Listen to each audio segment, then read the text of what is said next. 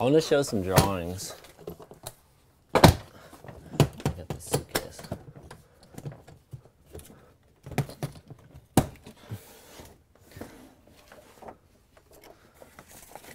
I've used this stuff like in zines, some like stories and things like that, and drawings and zines.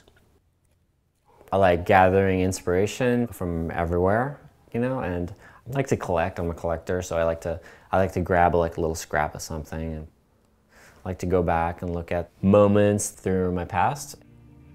I think a lot of times inspiration comes from the littlest, most like maybe really insignificant like moment, or you might think it's insignificant at the time, and you know, it could be like a note that you write down or a little drawing or something.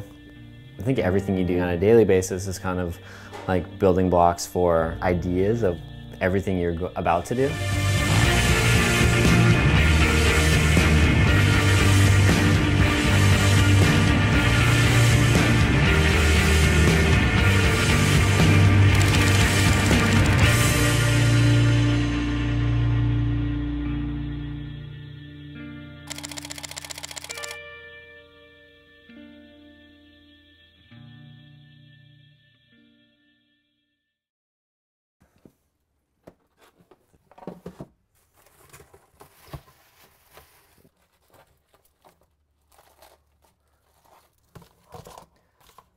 I've been shooting skating since 1985.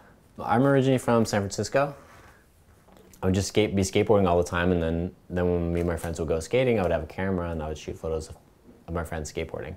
But I always like to take photos of my friends too, and just photos of everything, and trying to capture moments. And I think that's why I continue to do it.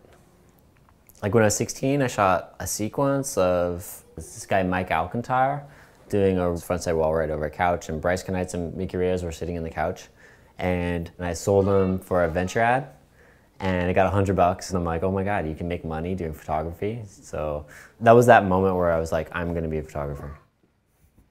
You know, I thought I might want to do fashion or stuff like that, and you know, and then really kind of decided like, I want to document. I want to like document my life and my friends to show kind of a personal side of skateboarding that people don't get to see.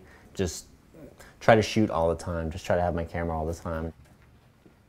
I grew up shooting with like Nikon FM2s and F3s and F5s and things like that, but I've hung on to the Leica because like I've actually shot a few skate ads with this, and this is my favorite camera to shoot them with.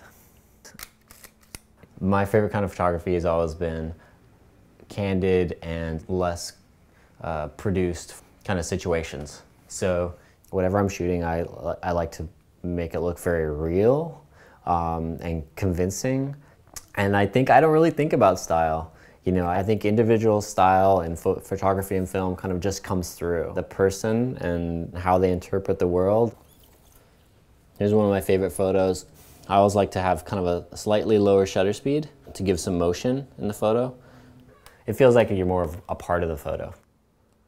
Capturing an amazing photograph, for me, has aesthetic and composition to compose the photograph in a way that you know you're gonna tell a great story and make the photograph you're taking exciting to look at. So the challenge with a still photograph is choosing the exact moment to take your still photograph that can tell the whole story.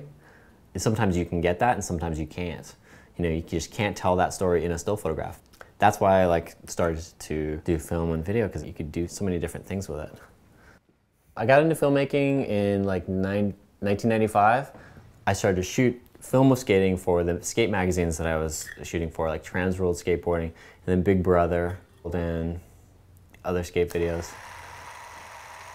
I did the first stereo video. It's called A Visual Sound. And it was Jason Lee and Chris Pastris' company. That was my first skate video. Shot it all in high 8 and whatever, and some Super 8 too.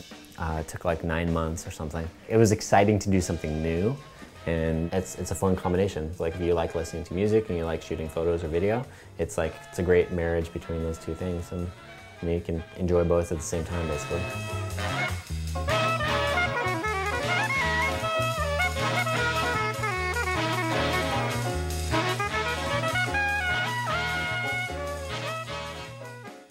I think you're always constantly trying to get better at what you do and figure out what you want to do and try to progress what you do.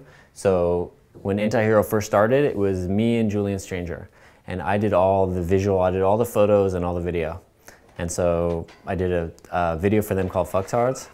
And we shot it on High 8, Super 8, and Pixel Vision.